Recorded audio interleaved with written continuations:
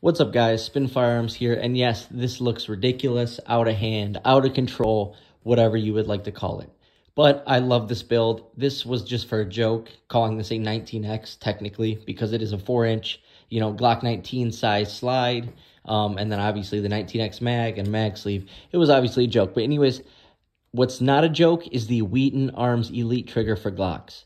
This thing is awesome. Now, I'm a big fan of Apex. I like how the Apex has a heavier wall, but when it comes down to it, this Wheaton Arms trigger is going to be going on one of my carry firearms next. I love it. It is super thin, allowing you to get more glove, because right now it's getting cold where I live. Definitely having more room for gloves is a big thing, and the Apex is a little thicker and wider, giving you less room to work with. Anyways, the Wheaton Arms trigger pull is amazing, crisp. I got the springs kit as well. It just feels natural, and honestly, when you do the penny drill, you put the penny on the front sight. I have that video out there.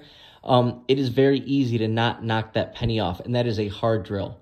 The Wheaton Arms trigger, so far I have about 1,500 rounds through this setup right here. Obviously not with this magazine situation going on, but I mean with the 26L with the Wheaton Arms trigger. I love it. I was hitting 125-yard shots with it a couple months ago while traveling. I mean, this thing is a beast. The trigger is very accurate. The only thing I would say is it's a bit light for me. Could I carry it? Yes, of course.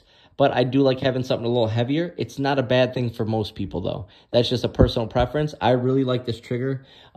Look at that thing, and it looks awesome. So if you get a colored version or whatever, color coordinate with your firearm, make it look nice. Anyways, yeah, the Wheaton Arms trigger for Glocks, Wheaton Arms Elite.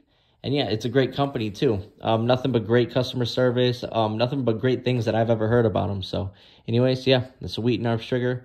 Yeah, check it out.